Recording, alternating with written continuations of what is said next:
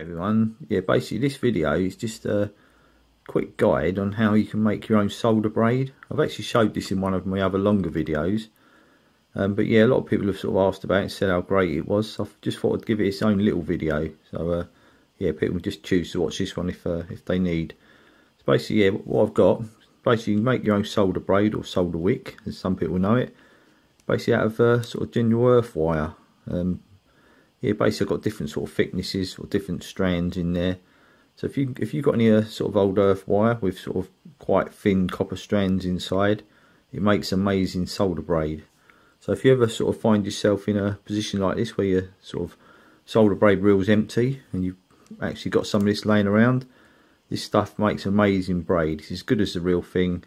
I'll sort of do you a few demos after this chat and sort of show you how to make it. And yeah, it really works well. So like I say, get you out of trouble at times. It's got me out of trouble. So what I do, we get straight on with sort of showing you how we make it, and then so I'll do you a few videos after that of showing you how well it works. So I move on to the making stage now. Right, I'll quickly show you how you can now turn your sort of earth wire into your amazing braid.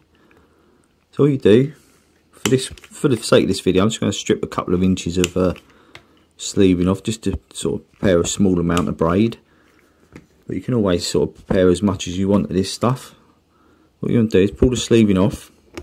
With the last piece, I tend to leave it just on the ends of the inner strands, like so. And I can just twist that quite tight. It's quite important for doing this braid. And basically just get some flat nose pliers, just squeeze it along the whole length. It should start taking shape to what your braid would look like originally. So it's nice and flat. I'll just trim the end of, just get that nice and straight. Just trim the end off of that and get rid of the last piece of sleeving. So as you can see, I've got a nice sort of thickness on the braid there. Just zoom in on that. And then, so yes, so you should end up with a nice sort of flatness like that. Strands nice and tightly twisted, sort of thickness about that, so it's similar to sort of, yeah, generally similar to, sort of to normal braid, and that's what it's going to look like. So yeah, basically strip it, twist it tight, flatten it with flat nose pliers, you should end up with it looking like this. So what I'm going to do, we're going to move on to a few demonstrations. I'll put this into action and I'll sort of show you how well it really can work. So move on to them demonstrations now. Right, so move on to the first example. As you can see, I've got a short on pins 5 and 6 of this IC.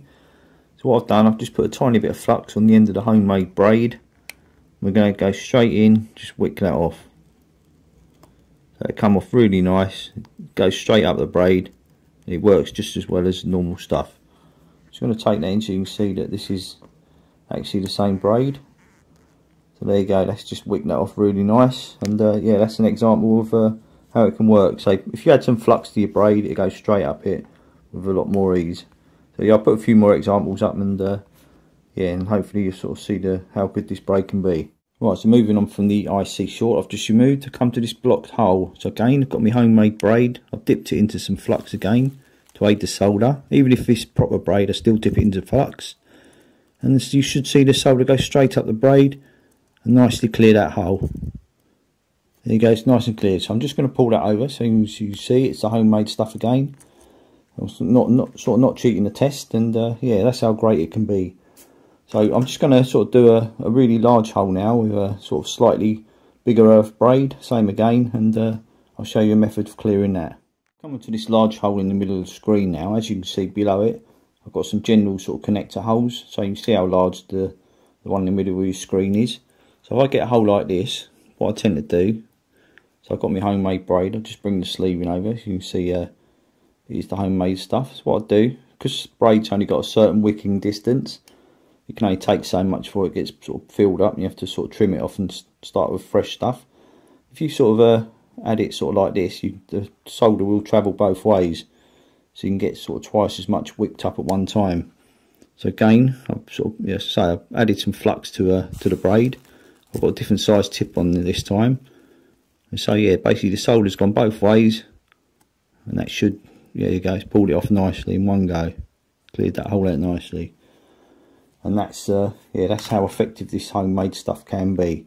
So like I say, if you get a giant hole, put the braid sort of slightly sort of off both sides, and it wick up twice the amount. So hopefully, yeah, anyway, hopefully them 3 methods have sort of showed you how good this braid can be. So if you've got any sort of a spare earth wire laying around and you won't run out of your sort of braid, yeah, turn it into sort of homemade stuff, and should get you out of trouble. So anyway, thanks for watching this short video, and I'll be back soon with yeah, more normal length videos with some more soldering tips. So until next time, thanks a lot, and I'll see you soon.